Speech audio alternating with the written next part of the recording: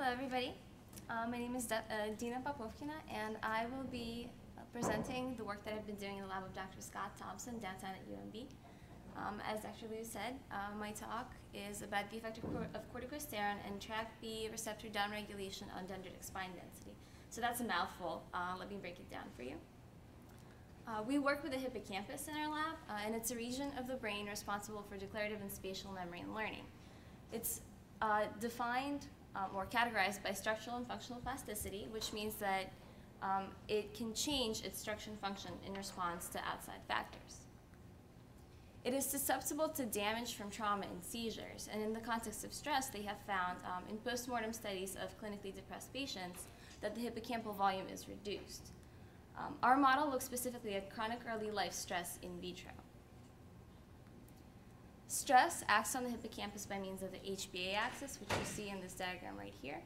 So essentially, stress stimulates the hypothalamus, which in turn stimulates the anterior pituitary, which leads the adrenal cortex to release glucocorticoids, which are stress hormones.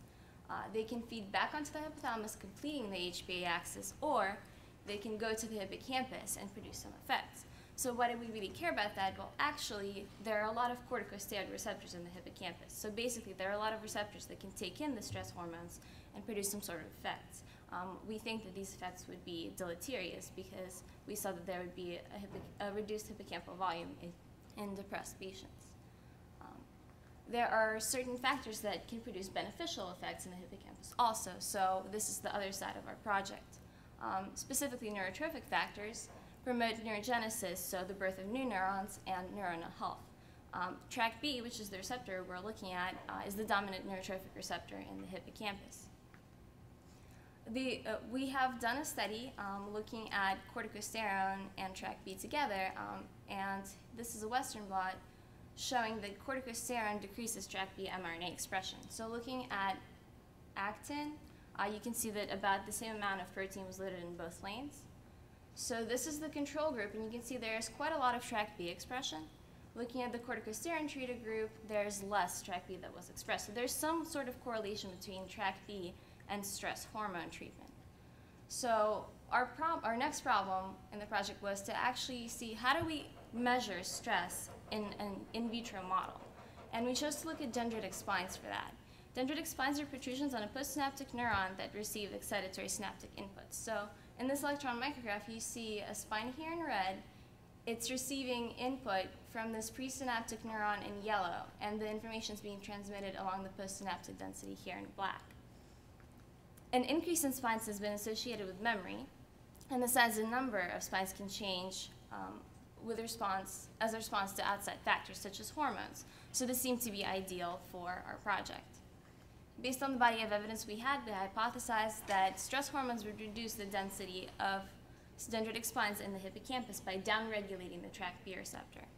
From this, we could predict that chronic corticosterone treatment, chronic stress, would decrease the spine density.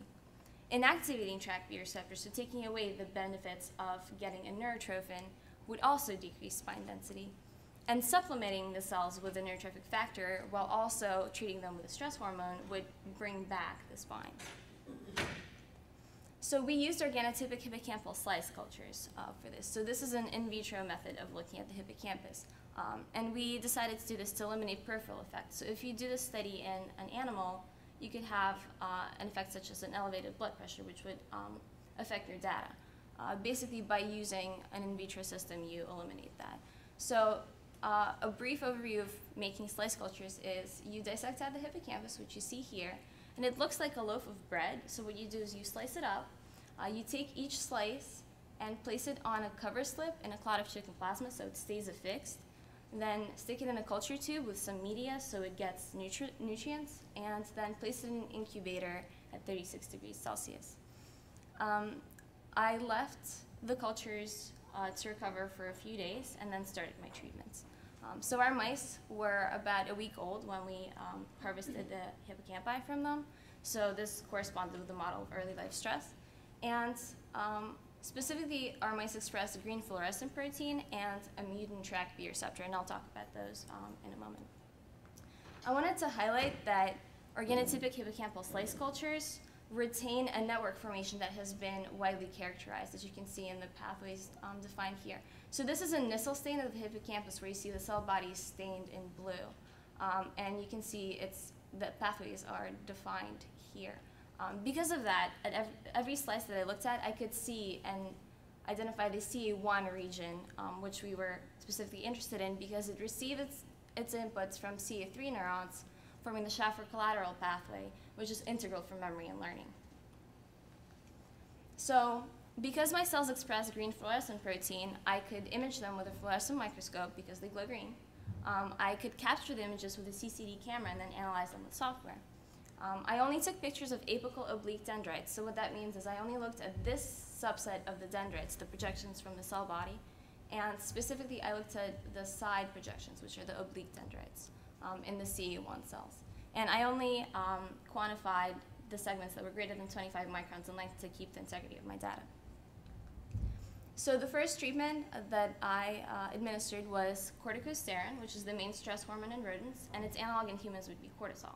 And this treatment should simulate chronic stress conditions. So on the left, you can see representative dendrites of the control group and the corticosterone treated group. And hopefully you can see there's little protrusions from the dendrite, and these little protrusions are actually the spines. So what I did is I counted each spine, took the length of the dendrite, and divided them to get the spine density. And you see it graphs here on the y-axis in spines per micron. The vehicle control is in blue, the corticosterone is in red. And I saw a significant decrease of 22% going from the control group to the stress hormone treatment. So from this, we could conclude that stress hormone addition led to fewer spines and in vivo would correlate to cognitive deficits. So that was the stress part of our project. We also wanted to look at downregulation of trkB and how it would affect the dendritic spines. So we played off of the fact that our mutant receptors are pharmacologically blockable. So this notation that you see here means that at amino acid position 616, a phenylalanine was changed to an alanine amino acid. So this bulky phenyl group is removed. And the receptor became ATP analog sensitive. What that actually means is that, well, to give you some background, the trkB receptor needs to be phosphorylated in order to participate in neurotrophic signaling. Our mutant receptors have a slight change in the binding pocket because when you remove the phenyl group, you create bigger space here. So under normal conditions, you can still get the phosphorylation that you need for neurotrophic signaling. However, when you have an ATP analog that's designed specifically to fit into this pocket, you get complete inhibition of phosphorylation, and this becomes the predominant form. So the inactive form of the receptor is predominant, and you get complete blockage of the receptors. So this is great for us because we had a drug from another lab that could inhibit our mutant receptors, and that was 1N-MPP1, and it's the competitive antagonist for our trkB receptors. And this would test the connection between corticosterone and trkB by simulating downregulation of the trkB mRNA or something like receptor endocytosis. So the receptors are found on the outside of the cell. The cell might have taken the receptors back inside when it was exposed to the stress hormones. So I've added the representative 1N-MPP1 dendrite here, and hopefully you can see that it looks more like the corticosterone dendrite than the control dendrite because it's got fewer protrusions. I have spine density and spines per micron along the y-axis here again. Vehicle controls in blue, 1N-MPP1 treatment in orange. So I saw that there was a significant decrease of about 14% going from the controls to the group that blocked the trkB receptors. So we can conclude that blocking the trkB receptors, taking away the benefits of a neurotrophin, also led to fewer spines and could correlate with cognitive deficits in vivo.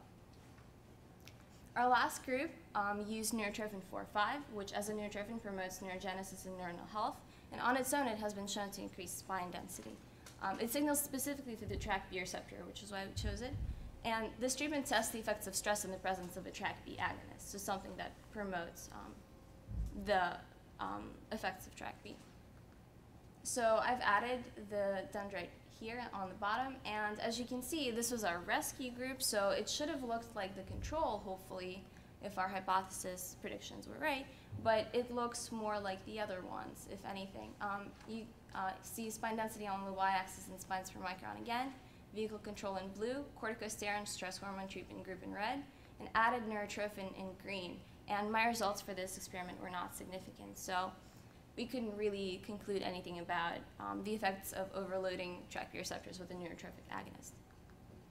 So I wanted to double check if my results were reasonable, if the effects we were seeing, which didn't really correspond to our hypothesis, were they really correct? Could I expect that? So I assayed for phospho-TrkB, which is the active form of TrkB, in the presence of corticosterone, added neurotrophin, 1-ppP1, which blocks TrkB receptors, and added neurotrophin there too. So corticosterone gave some baseline expression of phospho-TrkB, so there were some TrkB receptors that were activated.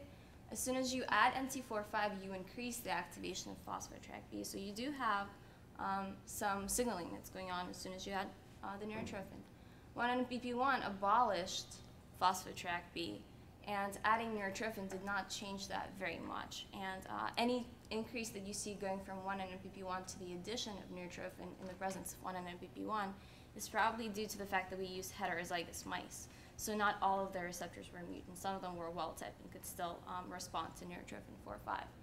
So 1-ppP1 abolished phospho-TrkB expression as expected. Neurotrophin 4/5 did increase phospho-TrkB in the presence of corticosterone, but this effect must not have been sufficient for rescue because I could not see anything visually in the cells when I looked at the dendritic spines. So we concluded that the effects of chronic stress may be partially mediated by TrkB downregulation. Chronic corticosterone, so chronic stress, decreased spine density. Inactivating the TrkB receptors also decreased spine density, and neurotrophin reversed these effects to some degree. And I have started looking at some other players in the stress response, such as corticotropin-releasing hormone. It's abundant in early postnatal hippocampus, so it's a good target, well, possible target. It could have been our missing player, which could be a reason for why I didn't see any significant results in my last experiment. And as you can see, this is the part of the stress response that I had been looking at, and corticotropin-releasing hormone is actually upstream in the stress response. And so far, the corticotropin-releasing hormone treatments that I have seen are not any different from the vehicle controls.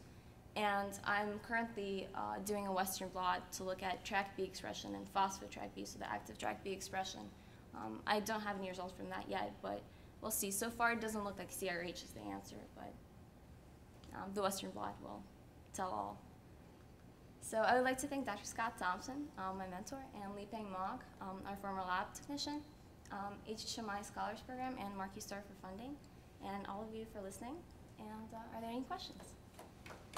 So